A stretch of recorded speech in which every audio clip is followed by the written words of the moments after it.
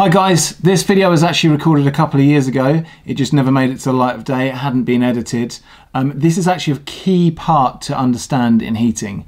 You should definitely follow these rules, change the numbers in the things that you learn the different outcomes of the different equations and try and internalize it. Because we'll be using this repeatedly throughout this series to teach different sort of theories in heating. I really can't stress enough how fundamental this is to heating design. It's important for cylinder sizing, cylinder reloading times, pipework sizing, plate heat exchanger sizing. It's just so key. So you should really take this on board, follow the equation, change the numbers and see what the different results are once you've changed the numbers. And once you get this, your whole understanding of heating will completely change.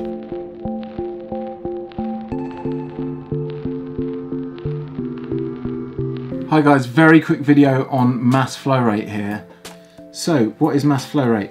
Mass flow rate is the relationship between the energy in, generally in kilowatts, the capacity for the medium to carry heat, which is called specific heat capacity, and the flow rate.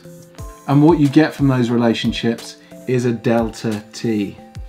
Delta T is Latin, basically meaning temperature difference, differential temperature between your flow and your return. So the calculation in its simplest form is kilowatts divided by specific heat capacity times delta T. So as I say, these three are generally fixed. This one can be variable. That can also be variable. You can turn this lots of ways around, which we'll go into. So specific heat capacity. This is the capacity your medium has, be it water or glycol or a mixture of the two, to carry heat. And what the number represents is the amount of joules, which is energy, required to heat 1 kilogram of water by 1 degree Celsius. The amount of energy required to do that is 4,180 odd joules. It depends on the temperature and other varying factors. Or to make the number more simple, 4.1. Generally, everyone rounds up to 4.2 kilojoules, which is what we use for simplicity. So that's 4.2 kilojoules per kilogram of water per 1 degree raised.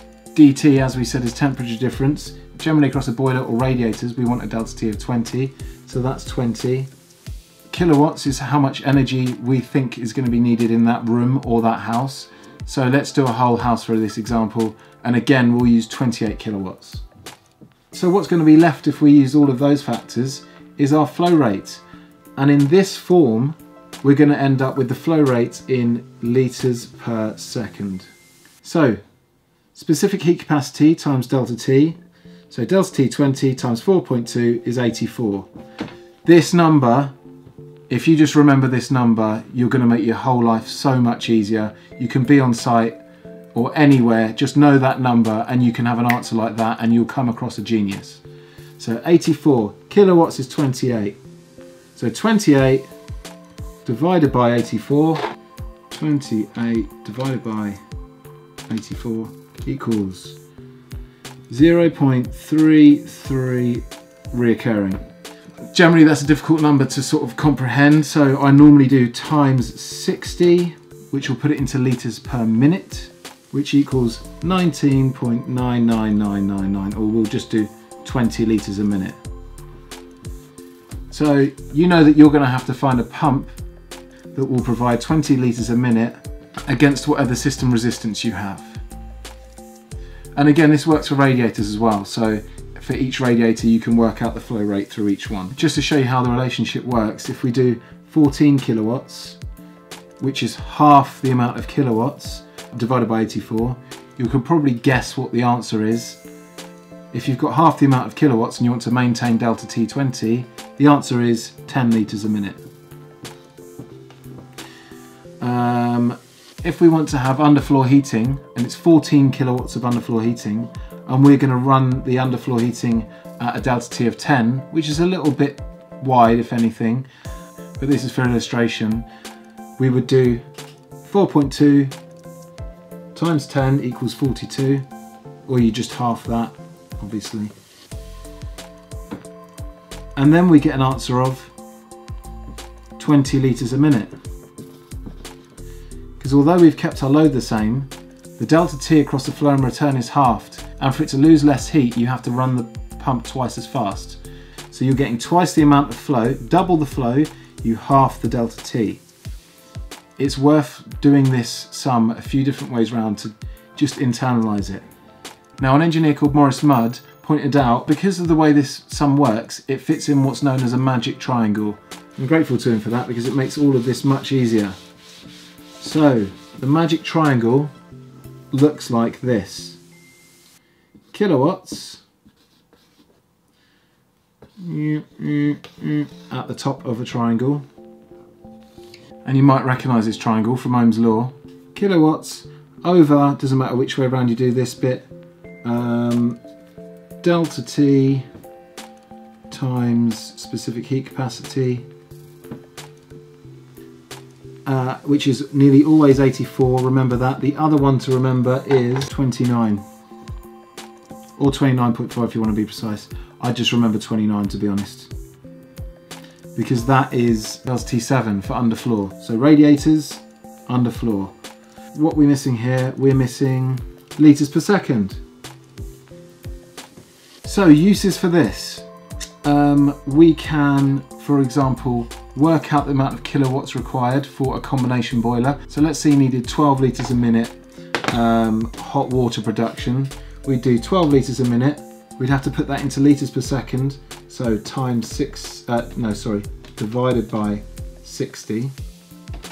12 divided by 60 equals 0.2. So we've got 0.2 litres per second. Your delta T would be your incoming flow temperature. So let's say we're going to work off 10 degrees and you want your flow temperature to be 50 degrees. That's a delta T of 30. So 30 times specific heat capacity is 4.2. 30 times 4.2, 126. So what you do is, whatever you're trying to find out, you'd cover up on this triangle. We're trying to find out the kilowatts in. So we're left with 0.2 litres per second we need of hot water at a 30-degree rise times specific heat capacity. So we do, this, just to make this clear, that should be sort of a time symbol in there. And above and below that line is obviously a divide. So if we do 0.2 times 126 equals 25.2. We would need the output to be 25.2 kilowatts in order to achieve 0.2 litres per second at a 30-degree rise. Let's clear this off and do another one. Let's say you had a boiler that was overheating or something like that. I mean, generally with boilers, if they're overheating, you can feel the flow pipes really hot and the return's really cold. Obviously, if you're feeling it coming down the return, you know it's not circulating at all.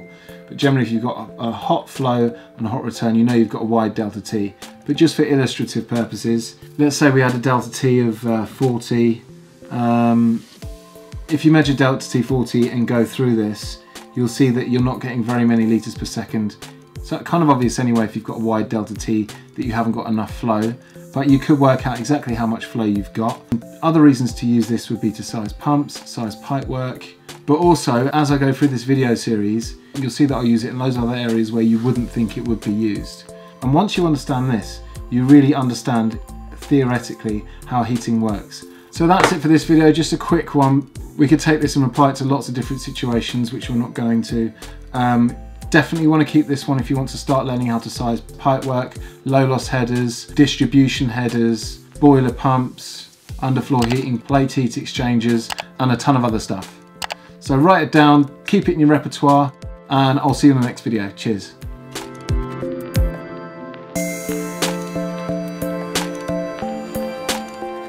Hi guys, as always we want to hear from you, so if there's anything you guys really want to learn or want to explain further, please let us know and we'll either find it for you and show you what we've already created for it, or create a video specifically for that topic. So please either get in touch via our email address or on heatgeek.com, or mention down in the comments and we'll do our best to help you out.